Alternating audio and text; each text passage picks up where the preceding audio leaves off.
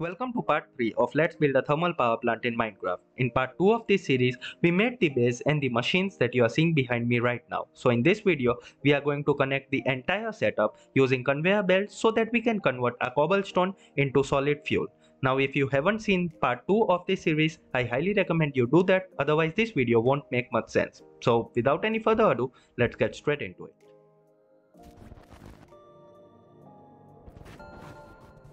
Alright, so here's a list of all the conveyor belts that you are gonna need. Now I am using the covered variants of the belts. You can use normal conveyor belts if you want to. And the splitting conveyor belt doesn't have a covered variant. You will also need an inserter from Magneticraft and item router from Immersive Engineering. So start by placing a splitting conveyor belt between the two grinders like this. That will leave a 1 block gap on both of these sides. And in this gap, we are gonna place down 4 vertical conveyor belts, going all the way up to the grinders. Now do the exact same thing for the other two sides as well.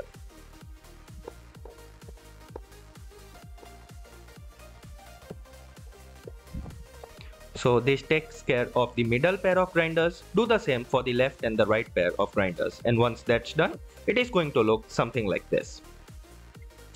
Alright, now it's time to place down some iron crates or chests on top of these vertical conveyor belts so that the cobblestone can be deposited directly into them.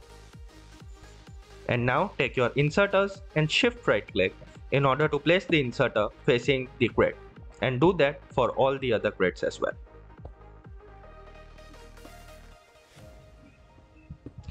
So once all of the inserters are placed, they will deposit the cobblestone into the grinders. Now with that done, let's take care of the input. So this chest is going to be our input here. So place down 3 extracting conveyor belts coming out from it like this. Now once you have placed 3 extracting conveyor belts, dig out a 5x5 area like this. We are going to make a redstone control system so that only when flicking the lever, the cobblestone will be exited from the chest. So break out all of the blocks except for the ones that are below the conveyor belts, that is. And dig out one deep. And this time take out all of the blocks. There we go. Now simply place down 3 blocks, any blocks of your choice, with a redstone torch going directly to the top block like this. So right now the conveyor belts are in basically extracting mode. If you place down any item in the chest, it will be extracted out using the conveyor belts. Now once you place the redstone torches, which will provide a direct redstone signal, the belts will not extract anymore. So now as you can see, the item is not being extracted. So now we have placed the torch, just connect them all using redstone wire like this. And there we go. So now if I place down a lever which is directly on top of the redstone, so take out like 3 blocks from the conveyor belt and place down a lever, and if you flick the lever, you will see that all of the torches turn off and the chest will start extracting again, or the conveyor belts will start extracting again. Now simply fill up the hole that you made, and from there we can proceed to the next step. So the next step is going to be making the extraction system itself. So place down 2 normal conveyor belts and 1 splitting conveyor belt, and do that on all 3 of the sides. So 2 normal belts and 1 splitting belt. Now here it is important to know in what situation the belts will connect. So as you can see here, if you want to change the direction, the belt should be going into the direction that you want it to go. So for example, the item will not go in the front right now, but if I place it like this, only then will the belts connect. So it's important to know how the belts connect and work. So once you know this, simply start from the middle conveyor line and make a pattern like this, which goes directly into the middle conveyor belt. So extend by placing 3 more conveyor belts, and there we go. We have extended a line which goes all the way and turns around to go into the middle conveyor belt. Now do the same on the other side, only this time we will need to raise it by 1. So bring it out in a similar fashion, and then place down 1 more conveyor belt, and for this step we are going to need the engineer's hammer. So place down the belt and then with the engineer's hammer shift right click in order to raise the belt up in a sloped manner like this. Now you can start taking the belts from it, and as you can see they have already connected. So extend a line which goes to the second splitting conveyor belt that we have along the line here.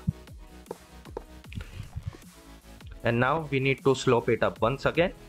So place down 2 conveyor belts like this, then one more in middle, and with the engineer's hammer shift right click 2 times to slope it up and connect it on.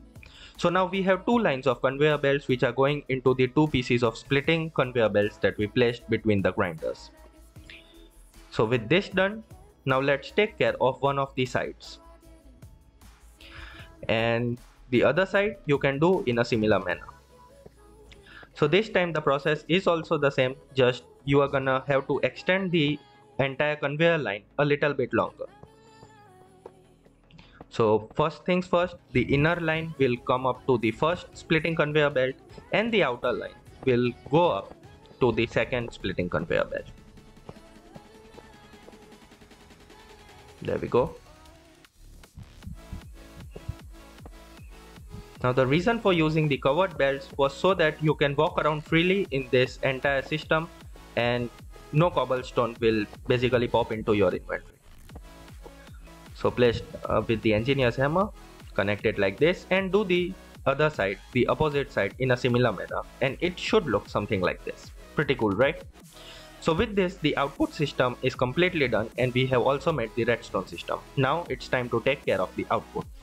So the output of the grinders is gonna come out from behind like this.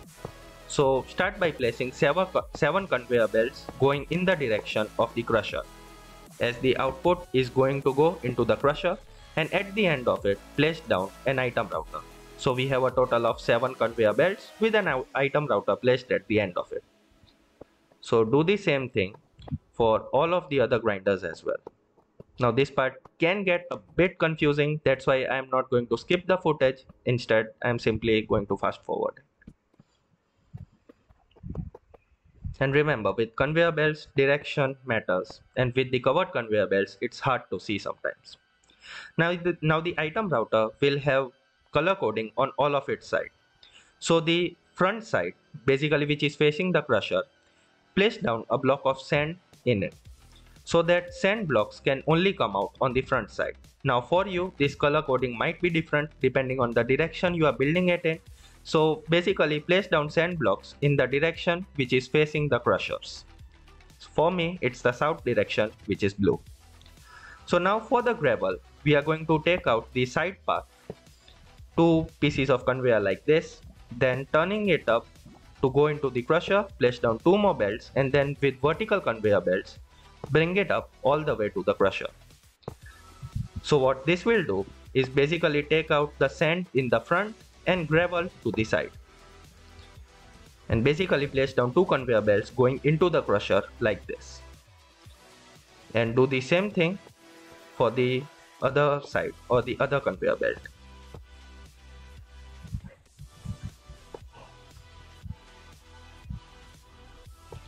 And once you do that, repeat the same thing for all of the crushers like this. There we go, looking pretty uniform. Now we are gonna take out the path for our sand. So bring out lines of conveyor belt like this and stop once you are in line of the basically the shredder that we placed before. So stop and don't place any conveyor, as we want to change our directions here. So repeat the same process for all of the other sand outputs. The gravel is going to go into the crusher and produce sand, and the sand from the grinder is going to be sand anyways, so that's that. Now you are gonna do this process for every other line except the middle conveyor line or the middle crusher line. Don't place any conveyor belts there.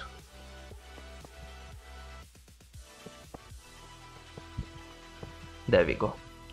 Now for the middle crushers, both of them, start down by placing only 2 conveyor belts, so that will leave a 3 block gap between we come to the shredder.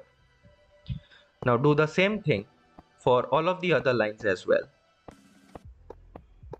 Basically extend a line which is going directly to the shredder and just stop before 3 blocks.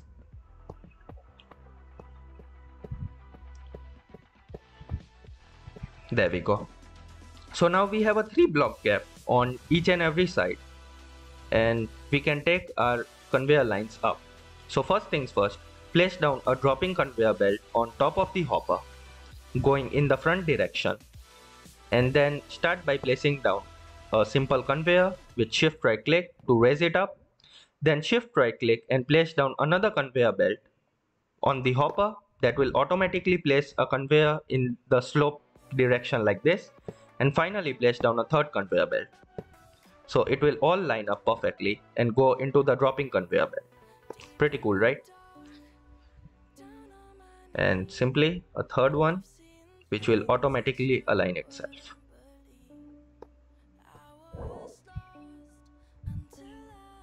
There we go.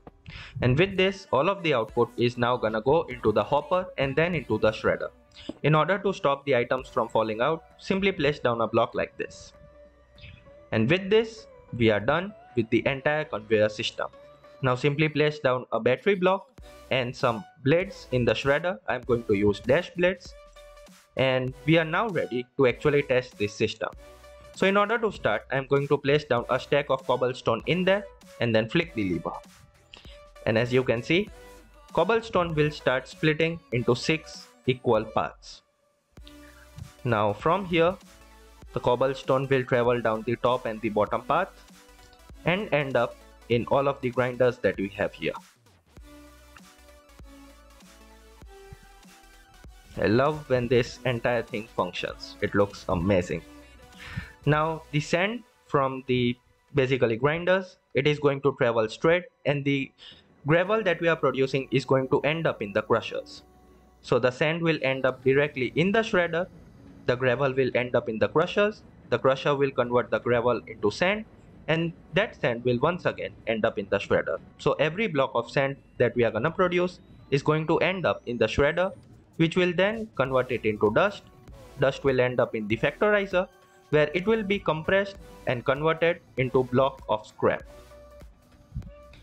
So I'm going to fast forward this entire process so you can see the amount of block of scraps that we get. And we got 16 block of scraps from an entire stack of cobblestone. Now it might not look much, but this entire stack is going to last for a long time. So if I place down a boiler, and this boiler is from industrial renewal, and then I place down a block of scrap in there, you will see that it accepts it and the temperature will start going up.